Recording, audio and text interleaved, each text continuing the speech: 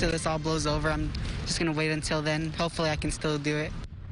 All students planning to study abroad this year through U of I will have to wait or do it on their own. Good evening, I'm Jessica Coons. COVID-19 has gotten in the way of international travel for students, but some are hopeful they'll get to travel overseas with the university in the future. WCI3's Bryce Beament is live in the newsroom. And Bryce, this was a tough decision for the university. The University of Illinois said suspending study abroad this fall was not a decision made lightly.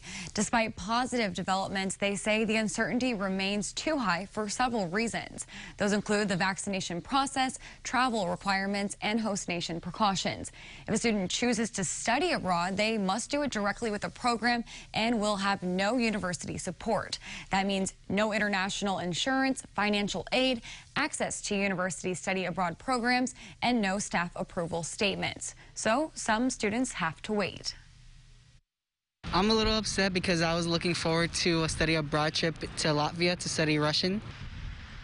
He says he understands why they suspended study abroad for the fall, and he plans to study Russian here until study abroad restarts, hopefully next winter or spring.